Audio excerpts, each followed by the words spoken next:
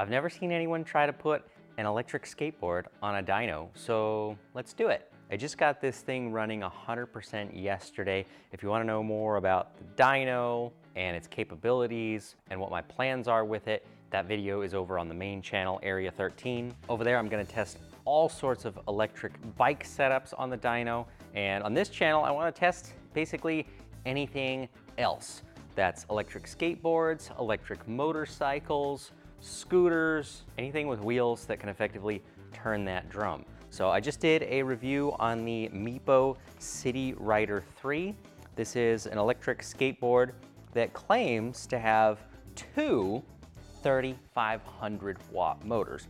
Now this thing has been a ton of fun. No matter what happens, I do think that it's worth the price that they sell it for, but I have my doubts about the peak output, how much of supposedly, possibly 7,000 watts altogether is actually making it to the ground. I don't think anyone has ever bothered to fact check electric skateboards, but I'm gonna do it right now. And if you're a company with an electric skateboard that you think has all the power that's advertised, please let me know. I'd love to throw it on the dyno. So on the screen here, this is the max power. So this is what you wanna watch. This is in kilowatts. So if we actually got 7,000 watts, we would see 7.00 right here. The other thing we can measure is the foot-pounds of torque right here.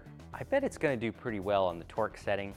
And then the speed in miles per hour is gonna show up right here. This is not a realistic speed because there's no aerodynamic drag, there's no rider weight, but it is kind of getting up to the max theoretical speed.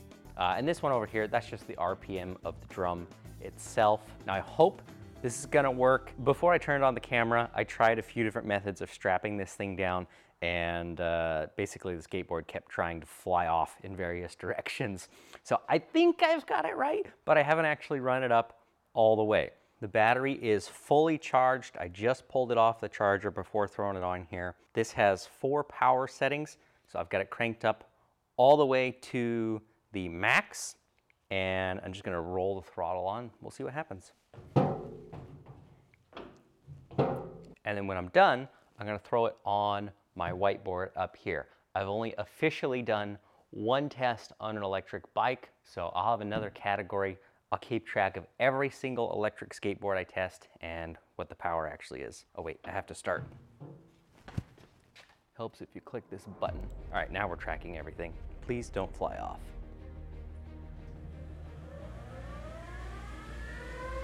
Oh, the torque is awesome. That's a lot of torque.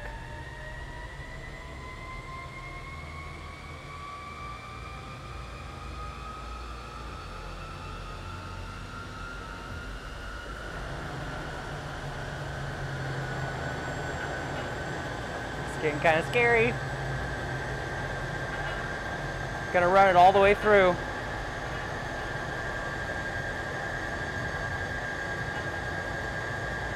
I think that's about it right there.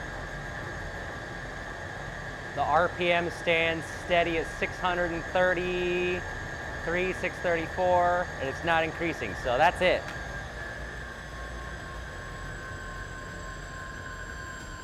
And I got a brake right here to slow this down. Don't ever use the brake on whatever you're testing. That is a disaster. I've already learned that from experience. All right, let's pause this, see what I got. Max power, 1.299 kilowatts. So both motors, hello dogs. Hey, get out. So I was hoping for a bit more on the kilowatts, 1.299. We might as well just say 1.3. So that's about 1,300 watts maximum. So they do rate the motors at 3,500 watts each. My guess is maybe the motors are actually capable of that peak power, but either the controller or the battery just doesn't feed that much power to the motors. So I guess the good way to look at that is your motors should never burn up. They should be running very cool all the time. But if you think you're getting something that's gonna have 7,000 watts of power or anywhere close to it at the wheels, you're just not getting that. Now the torque was pretty impressive, 36 foot-pounds, and it ramped up really quick. I'll look at the chart in a moment, but as a comparison, the electric bike that I tested yesterday had a max of 1.29 kilowatts. The skateboard had a hair more power than the electric bike, and the bike had 32.97, basically 33 foot-pounds of torque, and the skateboard has 36 foot-pounds of torque. So for something that weighs around 30 pounds versus an electric bike that weighs in the mid 60-some pound range, that's pretty impressive. The watts is basically the same as the bike.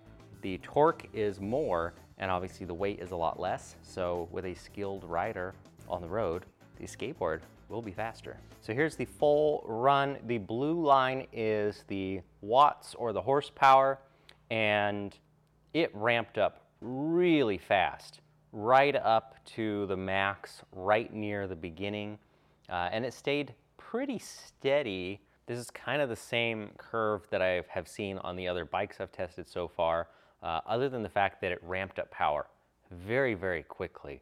So max power right away, and then it held that pretty well, and then you can see as the RPM starts to get towards the higher end, what happens is the power starts to drop off and eventually just fades into nothing as it reaches the max. And then the torque ramped up very quickly.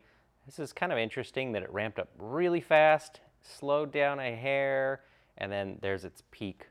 So really good acceleration. And then the torque just faded off pretty gradually from there on out. As far as environmental conditions, which I've said in the other video, I'll say it again in this one, I don't think is really gonna make much of a difference unless it's super cold or super hot and it affects the battery performance.